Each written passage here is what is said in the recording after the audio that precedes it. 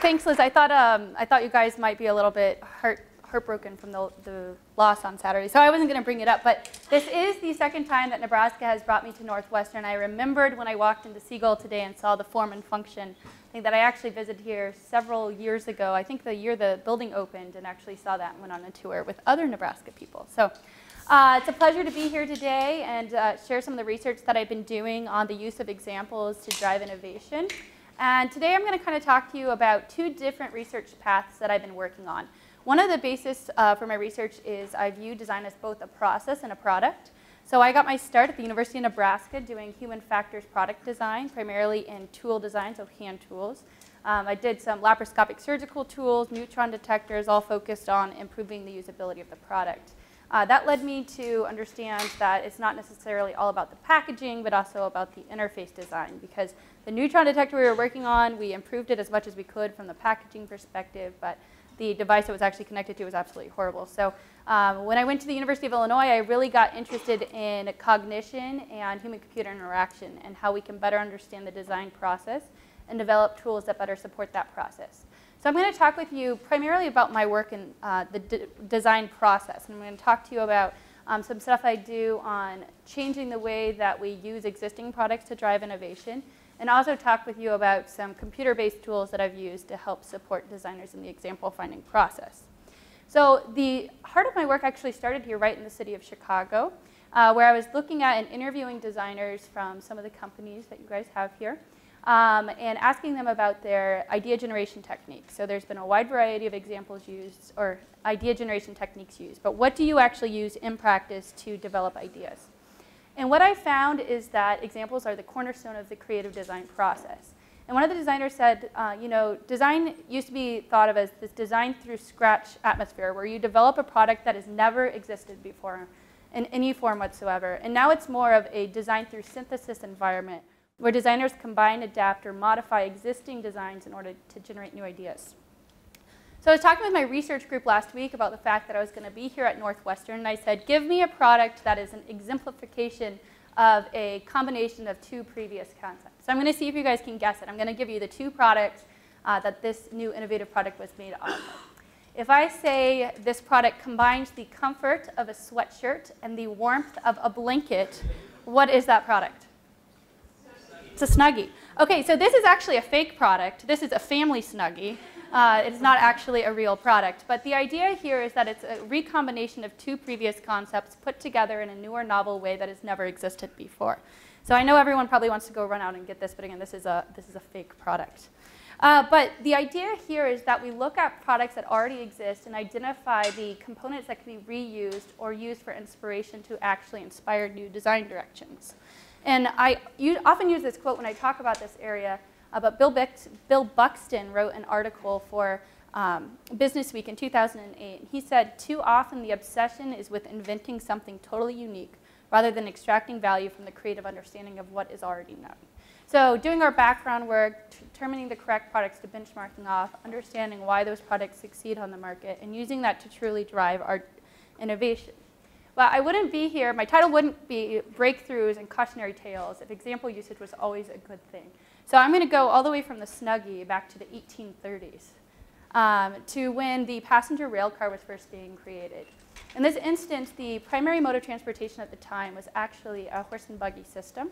And you can see here that the individual that's driving the vehicle or controlling the horses is sitting in the front, and that there's also people sitting on top and inside of the carriage system. Safety first. What's that? Safety first. Yeah, that's right, safety first. So when they were developing the passenger rail car, this was the primary mode of transportation. They created this really innovative concept of actually having a locomotive, steam locomotive, driving this design. But if you look at the rail car systems used to transport the passengers, you see that it strongly resembles the original design of the stagecoach. And there were, what's the primary reason why this was problematic? It's safety. What's different between this and a horse and buggy system? Speed. So these things went a whopping 15 to 20 miles per hour. But when you're sitting on top of a vehicle, definitely not the most practical means. In addition, the wheels were actually made of wood. And so there were several cases where the axles on the vehicles broke and people were ejected from the train system. Not necessarily the best marketing scheme for the passenger rail car. So in this instance, instead of innovating truly off of the design of the passenger rail car, they just simply reused an existing design. And in this case, it was not a successful means of transportation. Now, if we fast forward again, I'm just going to keep fast forwarding and zooming out of history. There's a very famous lawsuit that's going on with Samsung and Apple, right? So Samsung was said to have copied some of the logo designs from Apple or icon designs from Apple in their product. And if you see here, the phone logo on the iPhone looks remarkably similar to the phone icon on the Samsung, including the location, the color, and even the white phone used in it. If you do a little quick 5-minute Google search, you'll actually find some of the benchmarking papers that Samsung used when developing their version of the iPhone, or their new product, I should say. And they actually used these icons and benchmarked off them, but they failed to innovate in this space and instead reused that concept. This is what we term design fixation. So that when we are exposed to existing examples or existing products on the market, we often have a blind adherence to a set of ideas or concepts that limit the originality of our conceptual design. And the word blind here is really important because people are often unaware that they're actually being fixated by the existing design. If you ask them, they might think they developed a really innovative solution. You'll have to then show them a product that resembles that that's currently available. But we know that examples are frequently used in industry. So what we want to know is, how can we understand the benefits of example usage, understand some of the limitations of what occurs in order to develop better methods and tools to support this process? And here's an interesting example of a positive use of design examples. So when Apple was actually first coming out with the first iPod, they referenced this design case. So in this case, Nikon, in the early 1900s, had done a second version of their camera, and they were looking for a way to reinvent themselves on the market. Their camera was doing really well, but they wanted to expand their market base, and in particular, they wanted to reach out to the female market. So they hired one of the first industrial designers at the time and released it under a new name, the new camera. And I always have to describe this because it's hard to see on the projector, but it's in 5 distinct colors from left to right. It's orange, red, gray, green, and blue. Now, if we fast forward, I told you Apple benchmarked off of this case. What product does this remind you of?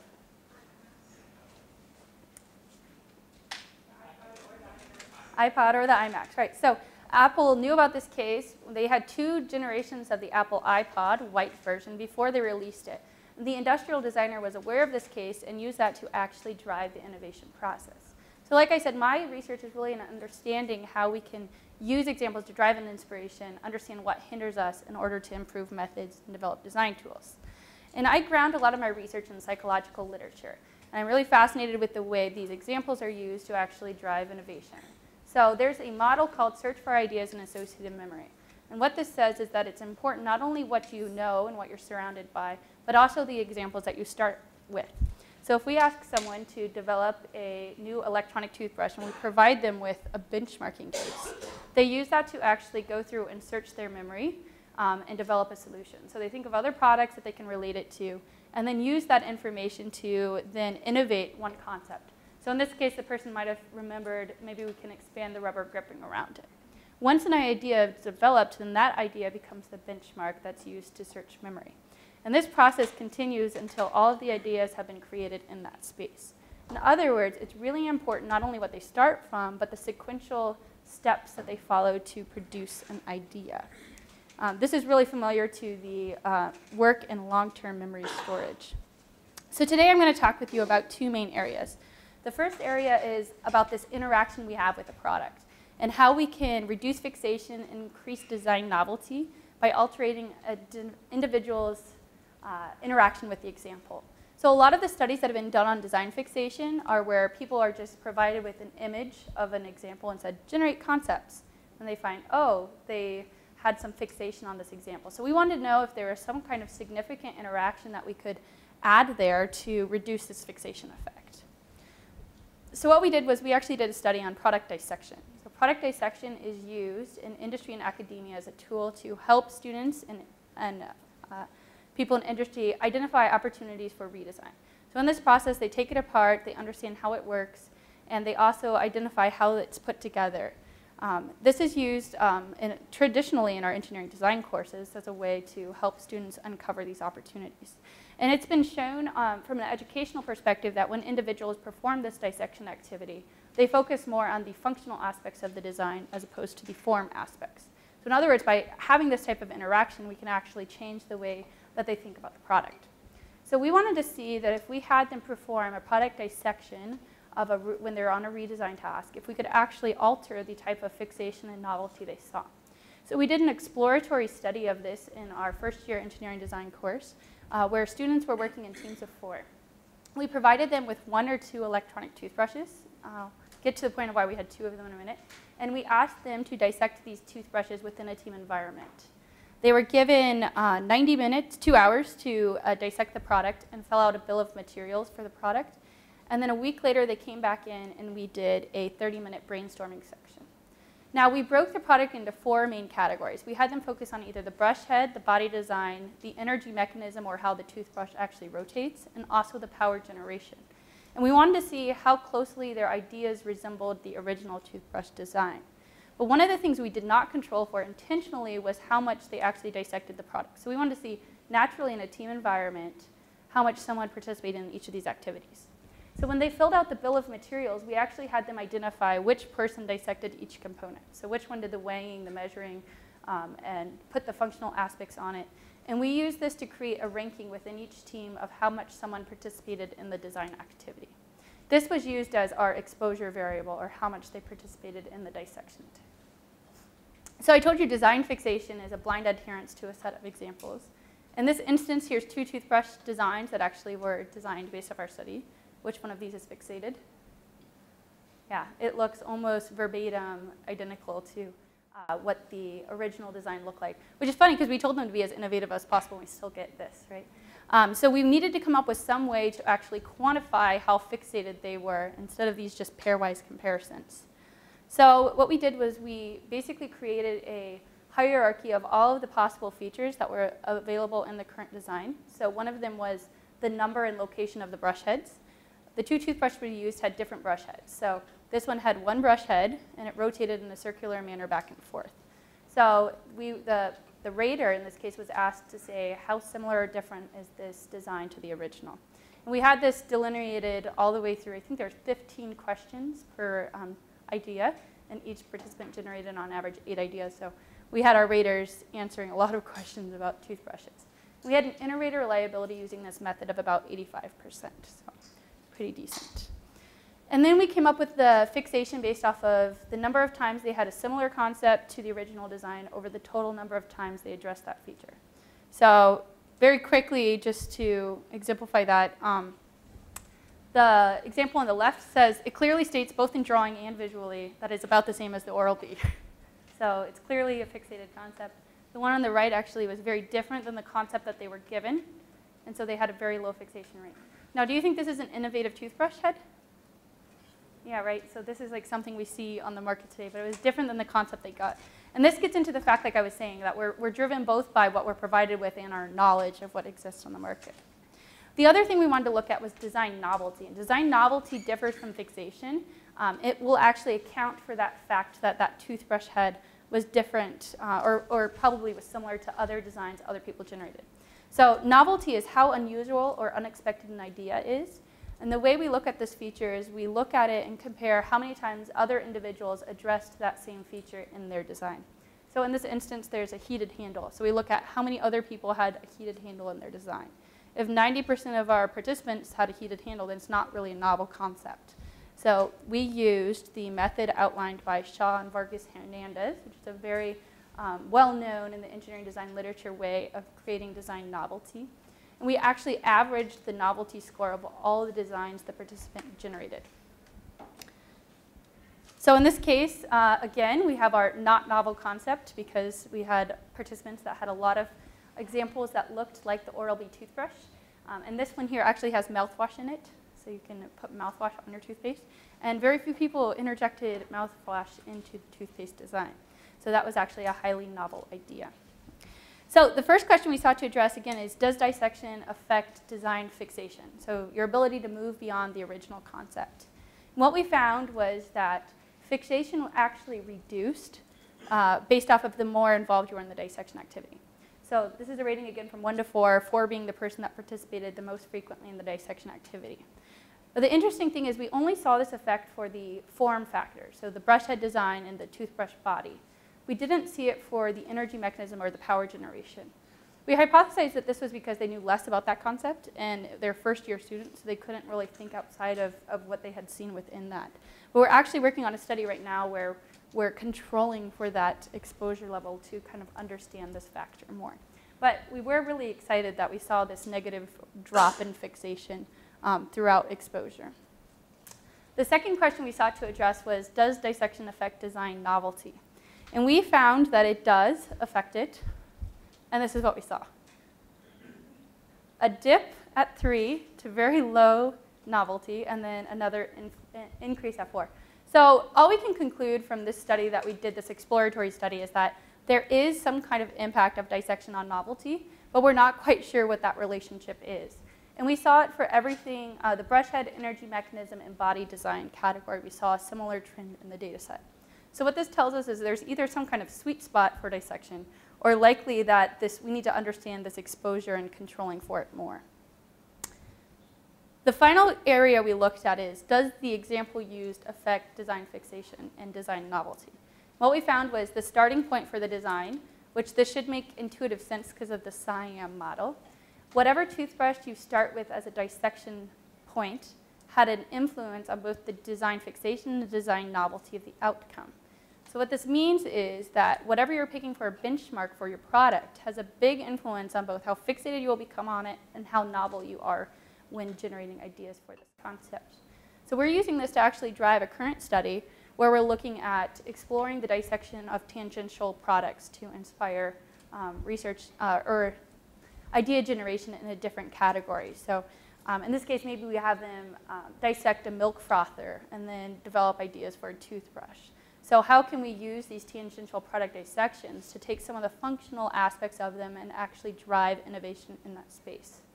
Another thing that we have to worry about is the sustainability of product dissection. So I bought 40 IKEA milk frothers recently, and the person asked me why I was buying 40 of them.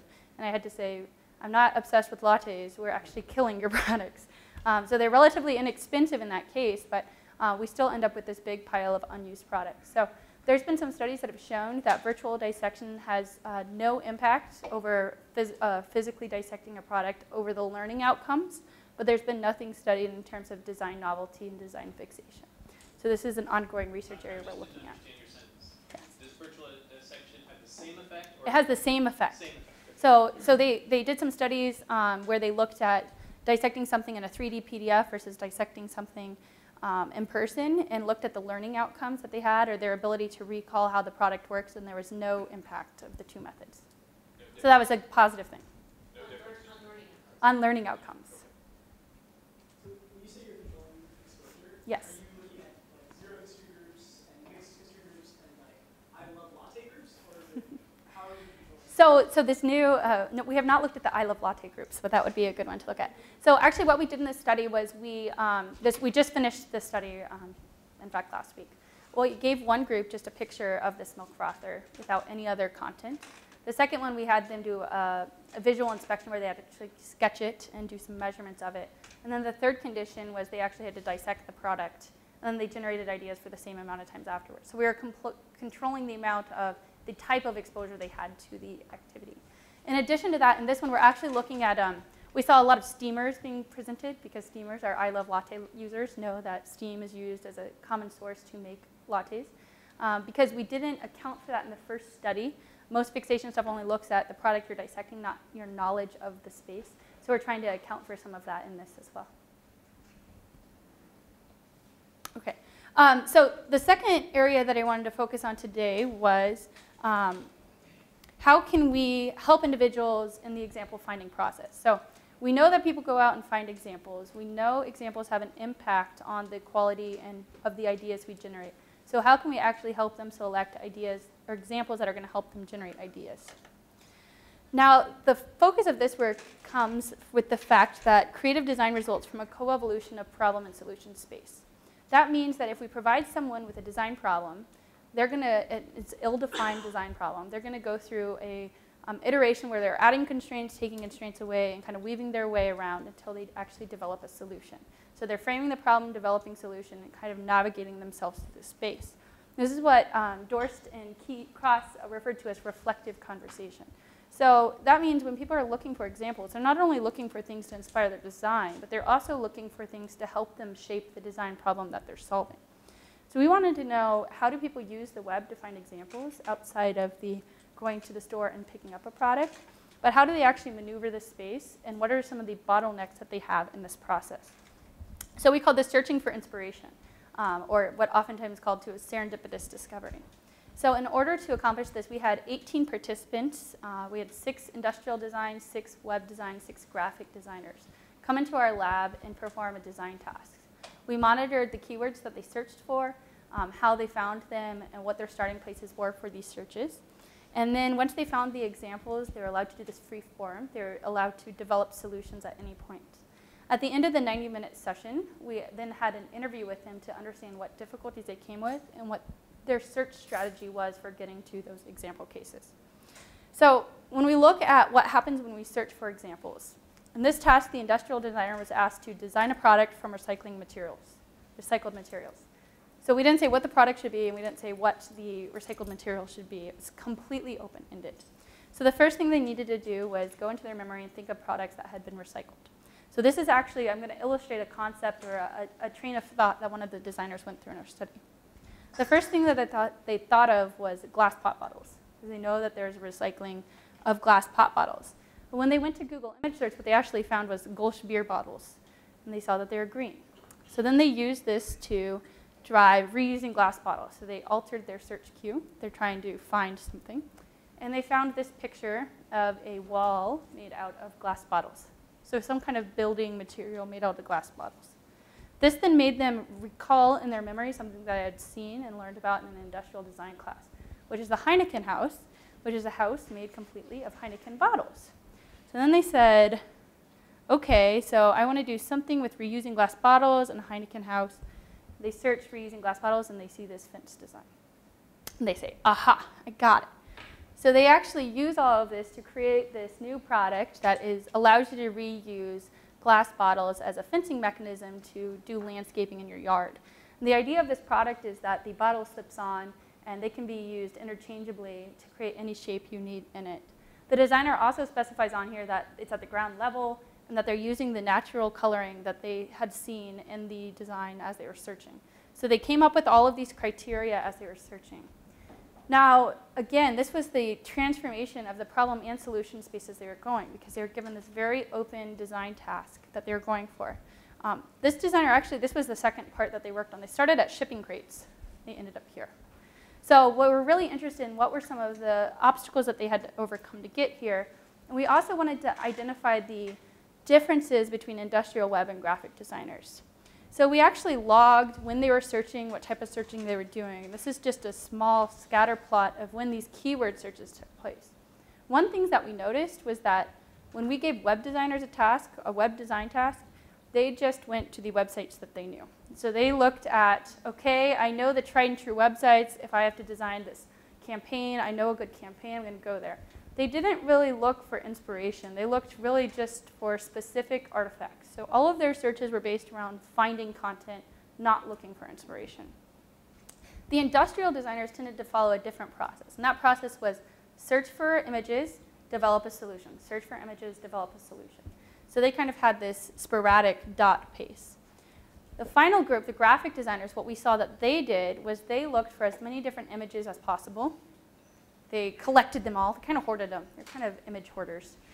And then all of a sudden, they just created a whole bunch of ideas at the end. They recombined these.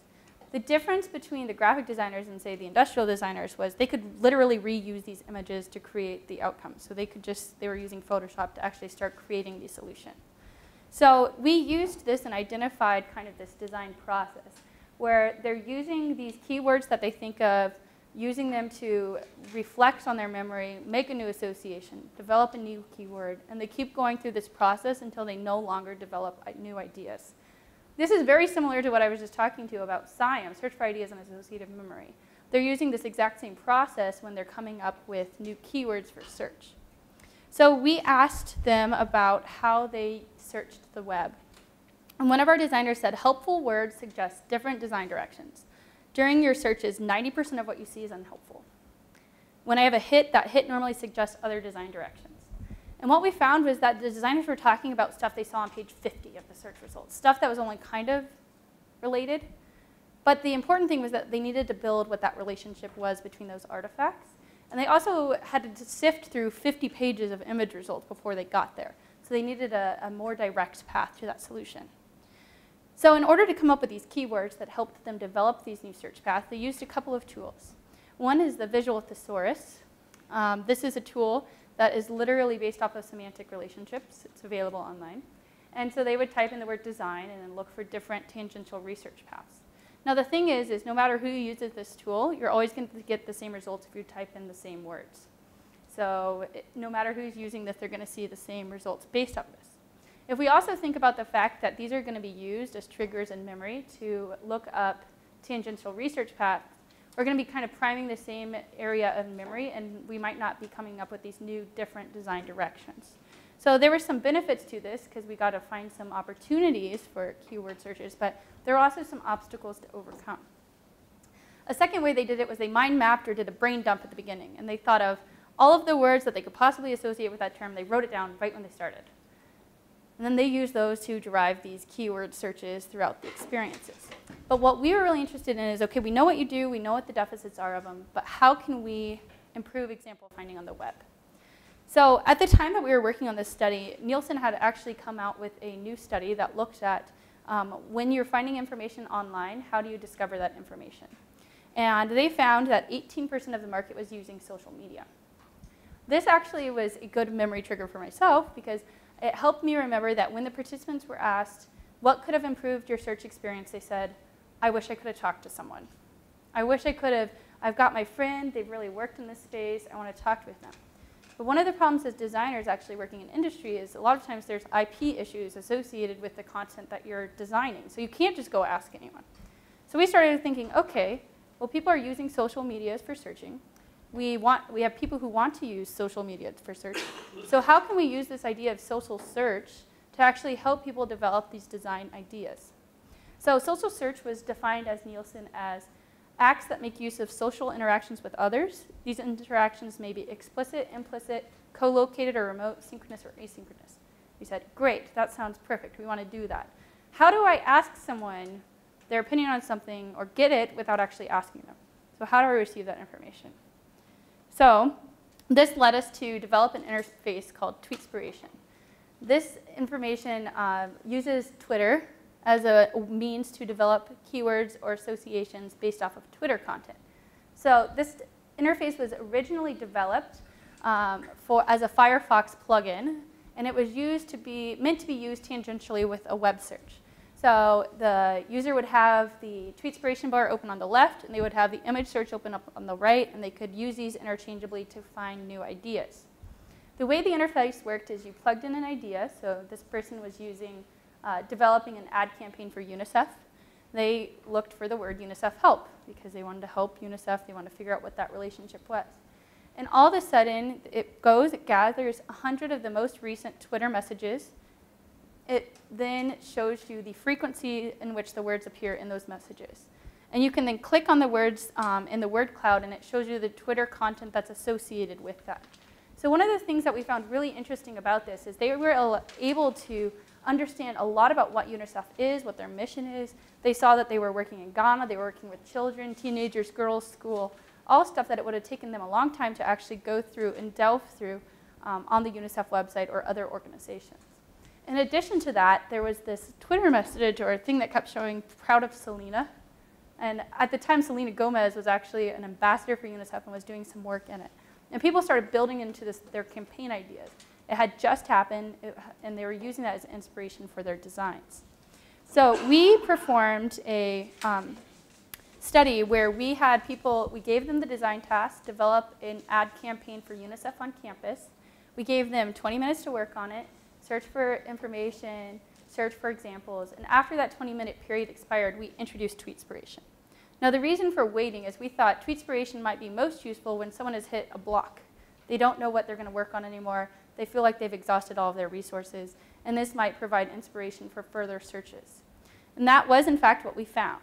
We had them perform a task. We looked at the keywords they generated before and after Tweetspiration, and we found that it allowed them to shift their perspective on the design problem, to see it from a different perspective, and it allowed them to have inspiration for further searches, or searches they wouldn't have thought of before using that tool.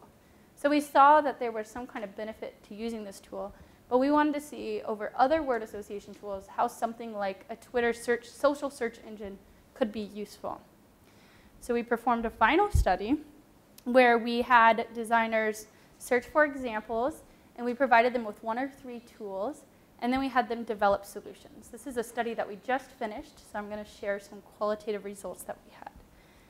The interface that we used was still Tweetspiration, but this time we did not allow them to do any searching without the interface. So they could use Tweetspiration whenever they wanted at any point, but they couldn't use any other search application. So they weren't allowed to have Mozilla open to do any searches. The next one that they could use was something called Snappy Words. This is actually a free visual thesaurus online, and this is the exact same as the visual thesaurus, except that it was free for our users to use. And this has the same thing. The lines, different lines represent different semantic relationships between the terms.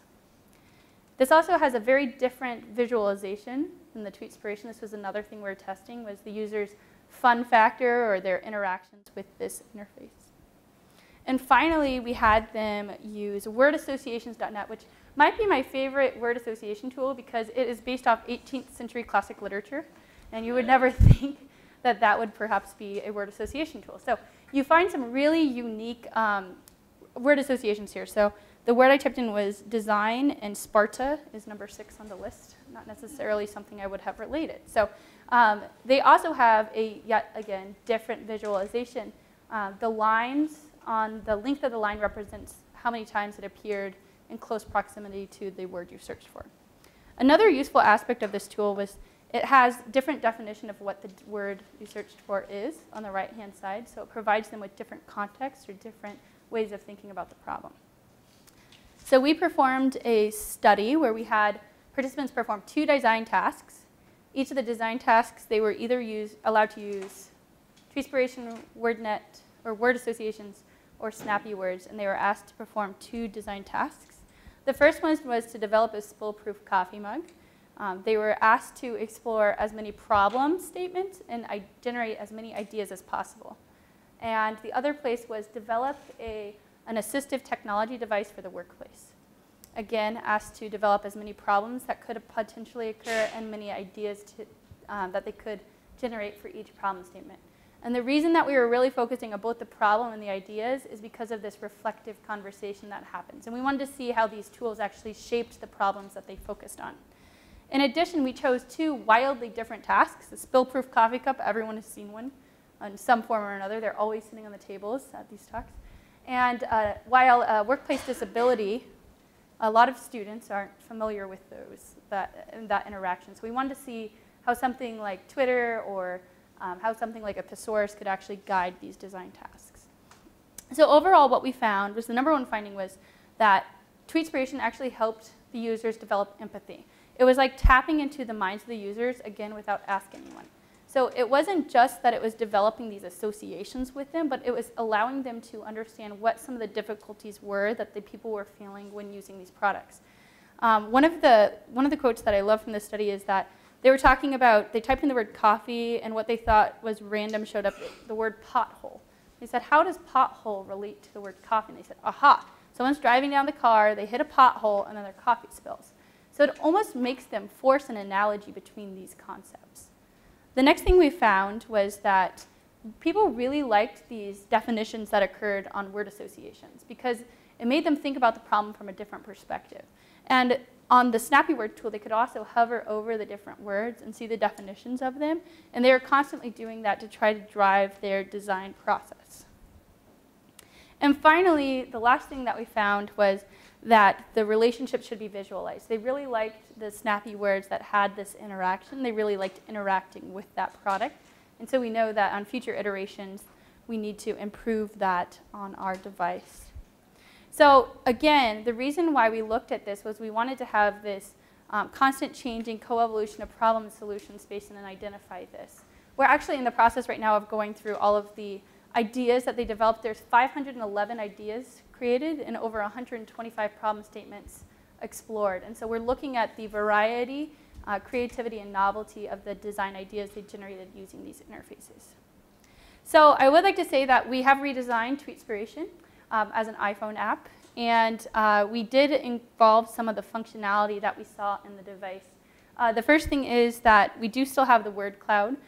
Just because of the iOS that we were working on, it was the easiest to implement. But we're looking at history features that use some of these more fluid search paths. And within the new tweet bar, we have both see definition and launch new cloud. So it allows people to seamlessly transition from one search to another. And of course, the definition feature we found was really important during the design process. So now we have different definitions that show up during the user. So this is actually going to be ready next week in the App Store. So you guys can download and use it. It's free to use. So again, kind of an overview of what I went over today is my research looks at the process of design, looking at both tools and methods to support the process, either through computer-based interfaces or an understanding of design methods that can better influence the design process. So at this time, I will take any questions.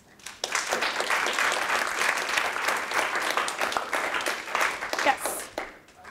This may not be something you use as part. There always seem to be two challenges. One is the designers who are pretty good and you make them a lot better. Mm-hmm. They're ready, they're fertile ground.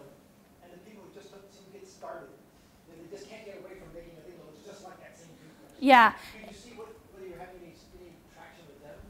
Well, I think one of it is awareness, and one of it is bringing awareness of what's going on and educating people about fixation, because because people don't realize it's happening. And so one is that educational component. The second is, like you said, getting people away from that concept and getting started. And it's so important that that first idea be really innovative, because that idea is going to then influence the rest of them that are created. And that's why this kind of train of thought is why people like brainstorming techniques, because it gets these wild ideas out there more efficiently. So we haven't looked at it in the context of problem starting, but it would be interested to look at our ideas that were developed during the study based off of that. Yes? To look at all the design fixation within teams, with respect to web searching, how teams might do that. You did a lot of individual ones. Yeah, I did do a lot of individual stuff. So the idea is that when people typically, before they go to a brainstorming session, we like them to do individual search and generation before they come through, do group brainstorming. And it's because people become social loafers, or they feel you feel scared or you don't feel like contributing. So I haven't looked at the search from a group perspective. It might be like happening when people are in the same room, but it's That's what I was thinking. Yeah. Like sometimes it's nice to have your whole team with your laptops out just kind of looking for. yeah. I haven't looked at that yet. It's an interesting idea. Yes. Have you looked at training people on associations and trying to get them to think of related things? But Yeah. your work brings to mind Marsh Fisher's Idea Fisher product. Mm-hmm. Yeah, I haven't worked on, so there's a lot of stuff on forced analogies. So you give them a concept and you say, make an analogy between these concepts. I was more looking at it from the perspective of, okay, let's give you an analogy. And we're going to give you that analogy by looking at these other relationships that other people have made. So I haven't looked at that. I'm kind of reverse engineering it, is I'm going to give you the analogy and then see what you can produce based off of that analogy that I'm providing you with.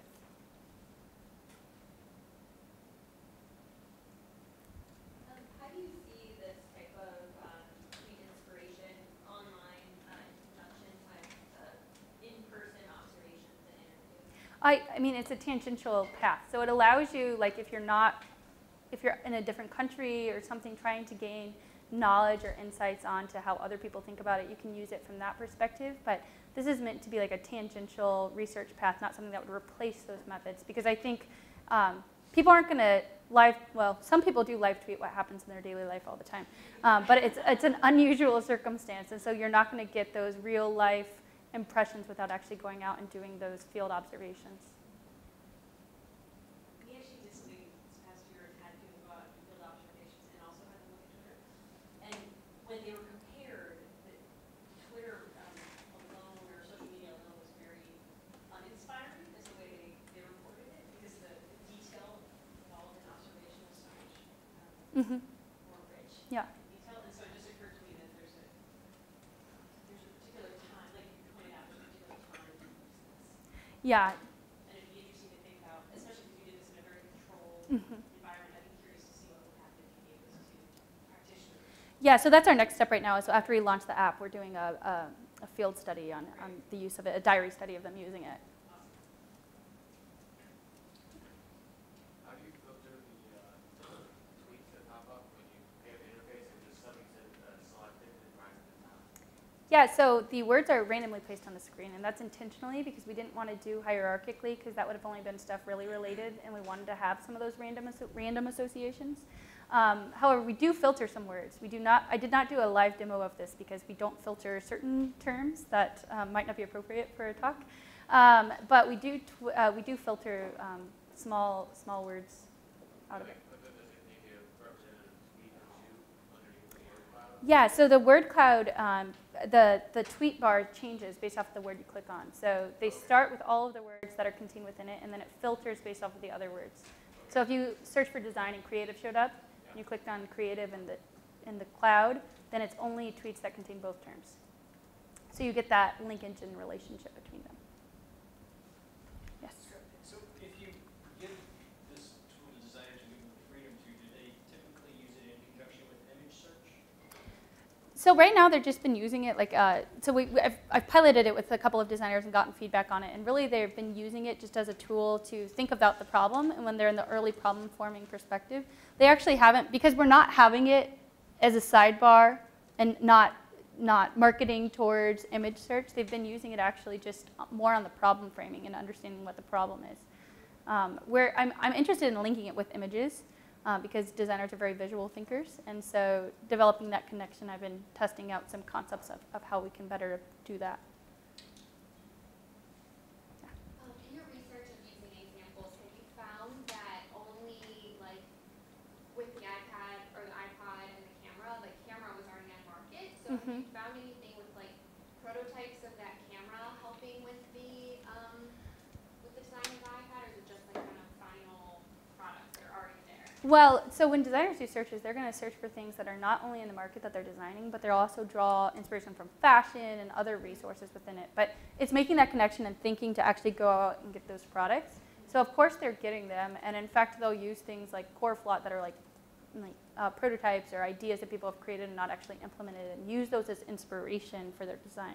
So they definitely go out and use those. So an example doesn't have to be a finished product. It can be an image, it can be a physical prototype like you said. And there's also been some studies that have been looked at developing prototypes instead of sketching when creating ideas, and they found people are less fixated when they're actually building it because they have to think about how it works. Yes? On that note, throughout your research, did you discover any strategies or tactics that designers were using to avoid design fixation? So well, yes and no. So when we were doing this study, when we were actually out asking designers what they used and how they used examples during the design process, one designer said that he tried to divorce himself from examples. He used that term, divorce himself. And he said, I tried to not look at examples, but as designers, unlike artists, we need to know what's going on in the world around us. And so, okay, I should back up for a second. What that means is that they're publishing something, they want to get a patent on it, therefore they need to know what other products are existing and what they need to avoid, and also use as inspiration. I did find, I guess there is a specific case I remember. They were working on a campaign, and they found something, when they were working on the UNICEF campaign, they found the red campaign, and they collected all of those images so they knew what to avoid. So the type of font to avoid, the type of, so yeah, they have come up with strategies to avoid it. Yes? On the topic of fixation, does your research touch on the occurrence of students getting fixated to their own first idea? Yeah, so that's like the variation, like that first design idea you develop is going to control the rest of your path. So yes, we see minor modifications of the previous concept. When we say be as crazy as possible, think of as many ideas as possible, I'll be like a milk frother with 2 whisks. And then they'll 3 whisks, we'll put 6 on each one. So yeah, there's definitely that path that occurs unless you break that cycle somewhere and make them aware of it. We do constantly see that happening.